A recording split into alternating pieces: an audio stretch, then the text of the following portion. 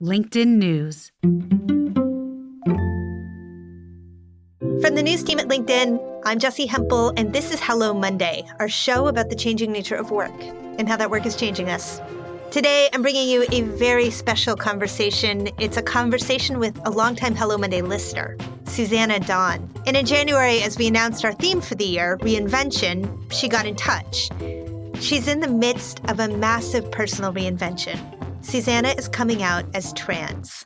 Now, Susannah spent more than a decade in the military. She was a personnel officer, a platoon leader, and a lieutenant. And then she went on to do office work. But Susannah was doing this as a different person, under a different name. Susannah always felt out of alignment, as she described it, until now. As she says, I'm not what I used to be. I am who I've always been.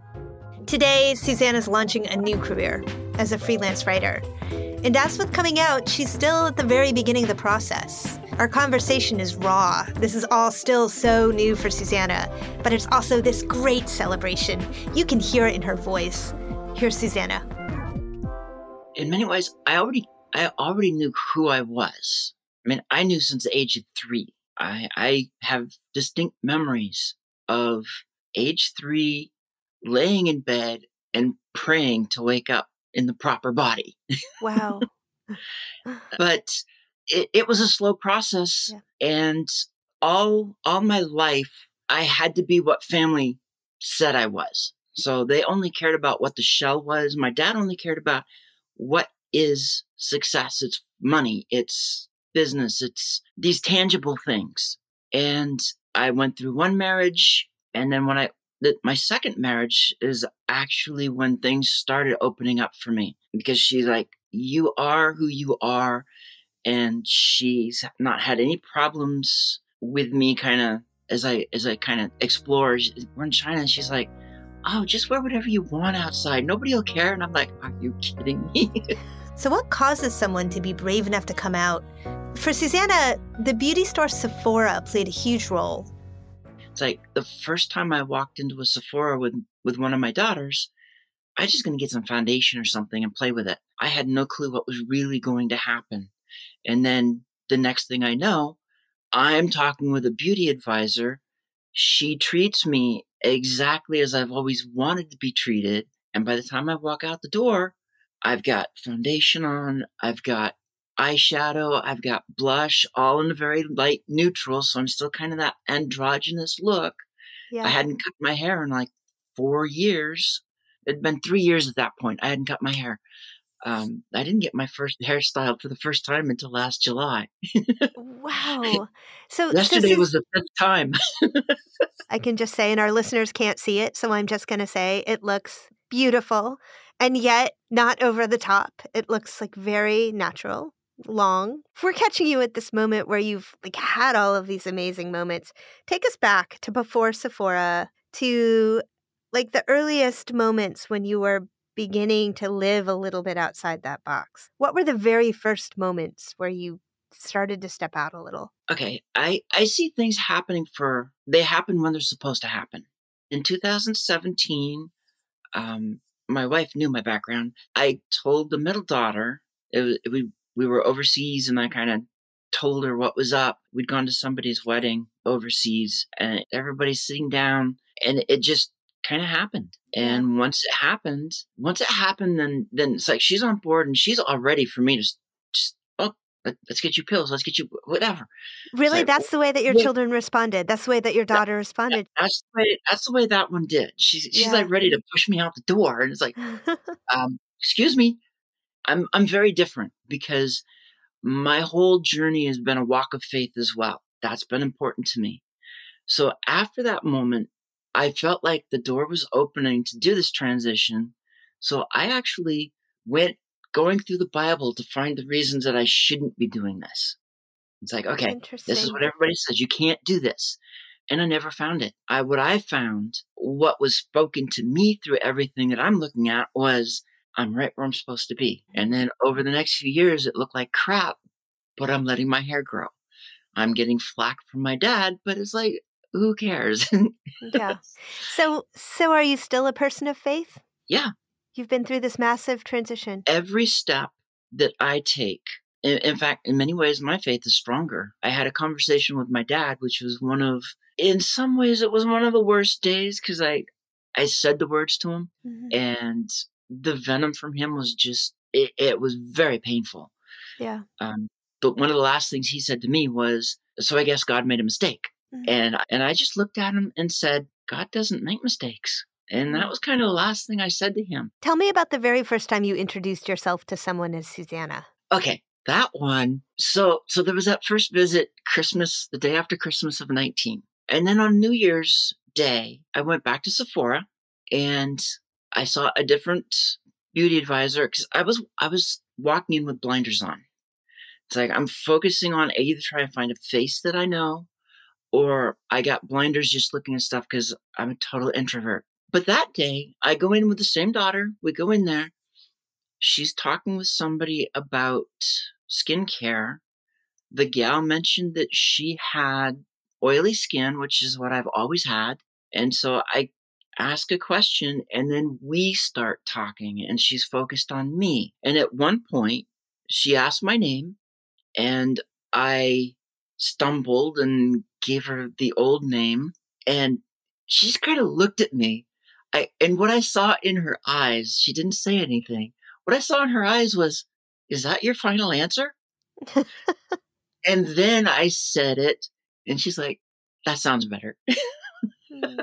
How did that make you feel that moment? It was nervous.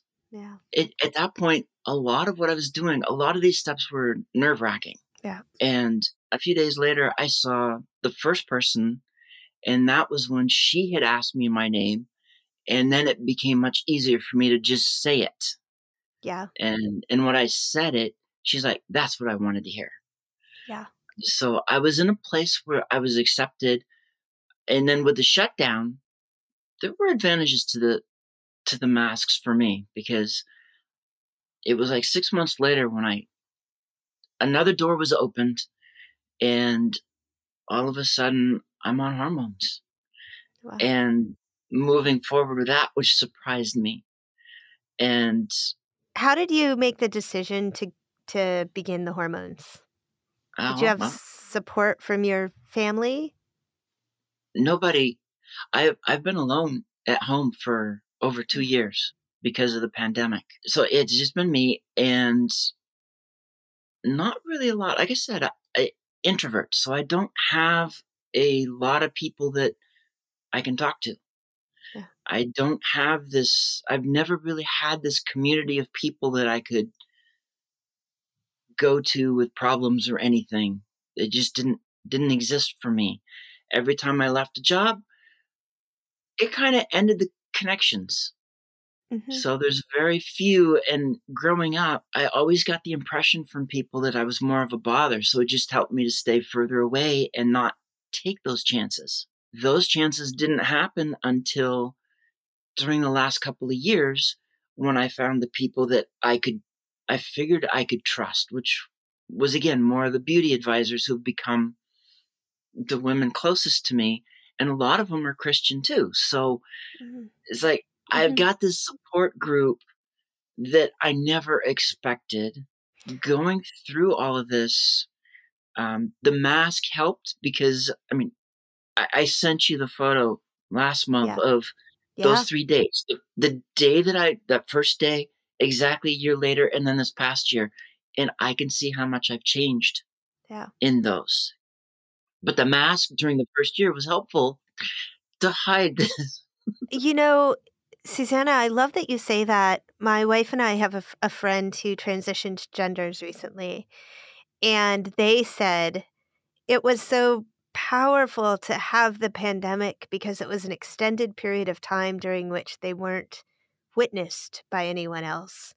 And they didn't have the context and the social connections that they had to reinvent. And so it created both the space and time for them to meditate on the decision and get really clear on it, and also the room to actually act on it that they might not have had otherwise. I'm curious if that resonates for you. It was a quiet time. I didn't have the connections. I was able to kind of keep myself busy. Susannah first tiptoed into her new presentation during these trips that she took to the local mall. She'd dress a bit more androgynously, experiment with a bit of makeup. Going into it, those first few months before it all started, I was nervous. I'd go to the mall. I was starting to make connections, but still not there. And it was a time when even walking in the mall, I could put on some foundation. I could go something really light, look androgynous, and there's still that fear in the back of the head. You're looking around to see who's going to stare at you, who's staring at you, where's the trouble going to come from. Where was your wife during this period? You said she was working overseas. Yeah. Does she know about this shift? Is she supportive of it from afar? Yeah. Yeah, she's seen the photos. In fact, we had a video chat yesterday, and from the beginning, she's always known kind of what my core is. As this transition unfolded, and as I started getting photos that I was more comfortable with sending her, yeah, I would send them to her. For my birthday last year, she's like, "Happy birthday, Susannah," and she talks about how she sees me being a happier and better person as I progress through this. That's a pretty powerful thing. It's again, I think that's where all this box stuff comes from, because I couldn't be that way before. Now, when I have conversations with people, the first person to know was like 2 years ago. The second one was last year. And then last year, I came out to 8 to 10 people from my past, of which it was all pretty positive. These were people I wasn't really connected with. We'd crossed paths once or twice, but there was something about them that I wanted that connection. But who people were going to view me as in the past, I couldn't have the connection that feels right with me. Hello Monday will be right back. When we return, Susannah will tell us about how her work life has changed. And we're back. Susannah is still right in the early stages of this transition. It's freeing, but it's also so nerve-wracking. And when you really start to think about it, you realize it also involves a lot of administrative work. Our gender is an identifier in so many ways, and when Susannah finally decided to change hers, it took a lot of effort.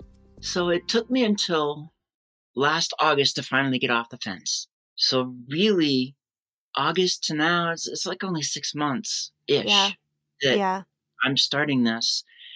In November, I did a prayer on a Sunday. It's like, I'd like a miracle a day.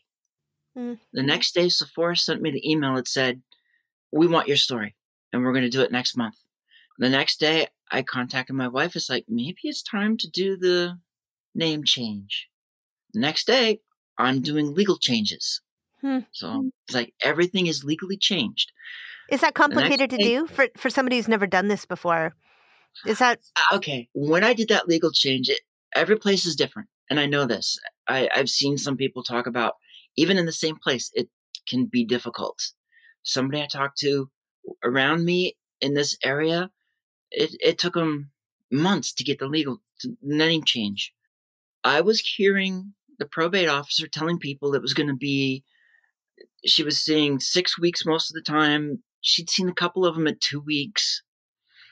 So it's like, okay, hopefully by Christmas, my name will be changed and I can really move forward. Then, so that was on a Wednesday, and Saturday, I got 2 envelopes in the mail. I had the certified documentation of my legal changes done in 4 days. Within 2 weeks, the name was changed. All the important stuff was done. And then 2 weeks later, it was like filming for the video. And by the end of the year, all this stuff is done. So I still have a lot of things to change. Yeah. Because the older you get, the more places you have to change your name. Look, it's messy and confusing. I mean, you and I were in touch on LinkedIn, and that was when, honestly, Susannah, I hadn't thought a lot about until you ran into the issue you ran into. So tell us about that. Like what issue did you have at LinkedIn? So with LinkedIn, I had 2 LinkedIn profiles. This was part of my walking that fence. Is like, I want to start getting myself out there as Susannah, but I still have the legal aspect. And this was something that I had to deal with last year until November. So I made the decision, once the name change was done, I made the decision to pull the old profile into the new, not the new into the old. A lot of people I know, they just change their name on their profile and off they go. I didn't want to do that. It felt more right for me to keep everything that I had. You didn't want to just kill that one and make a new one entirely. Well, the disadvantage to that is then I lose the connections that I already had. Of course. 15 years worth of business connections you've made. So then when I hit the point, it's like, okay, I'm ready. I'm going to change. I'm going to do this. I read all the instructions. I think I've got it down. And I go to do the merge. I push it. It won't do it. The 2 profiles have to have the same name. For one. Didn't know that. At this point, Susannah reached out to me and asked if I could help her. And of course I did. In the process, I reflected on just how much we can lose when we come out. Living your truth always seems to come with costs or consequences. All the seemingly small things that just add up. For Susannah, merging her profiles meant losing recommendations and the votes on skills that her connections had given her. And I think there's a physical representation of this as well. All of the social pieces of our lives that fall away. I asked Susannah how her transition had impacted her relationships with people and whether some of those had gone away as well. Oh, and that's what I found. My whole history, a lot of it being that introvert aspect, I never really made close connections. I'm still, it's like there's a handful of people that I'm connected to from the military, and I think a lot of them haven't quite figured it out yet, or they probably would have been gone. I look at all these people that I've lost.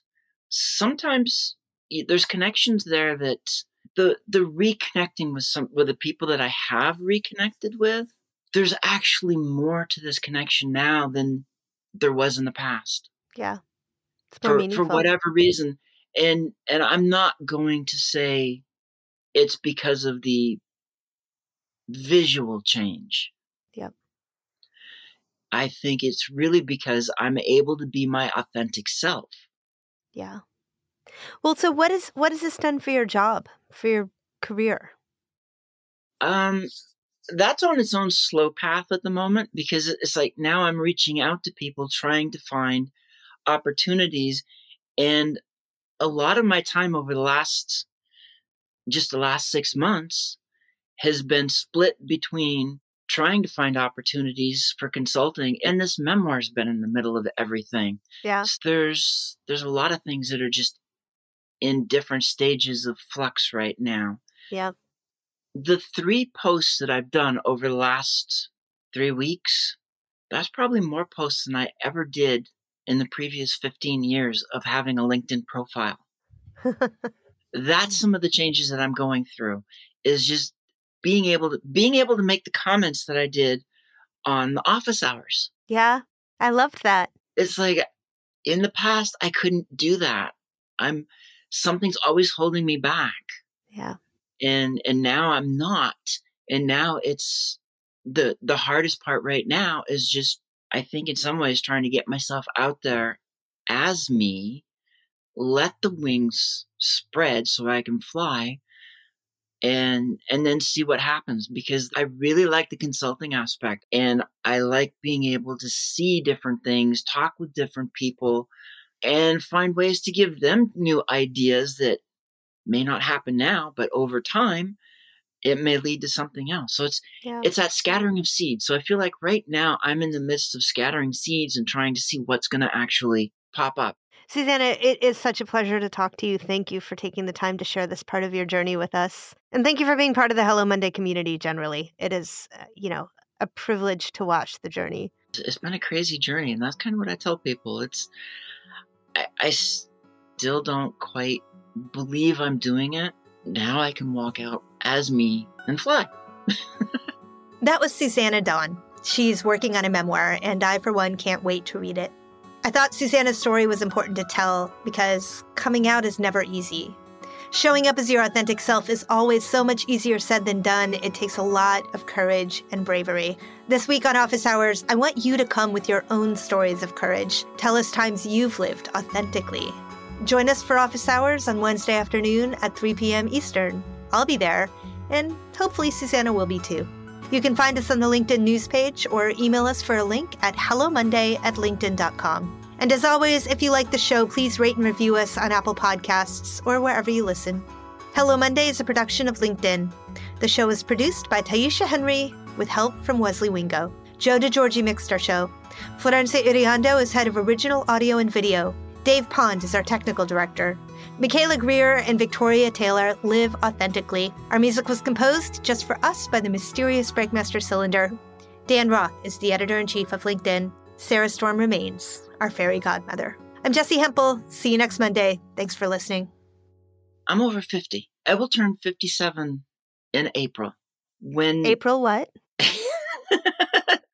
I'm just saying because I'm the 17th. 23rd. All right. I am definitely a Taurus. But if you go on the Chinese side, I'm a snake, so go figure.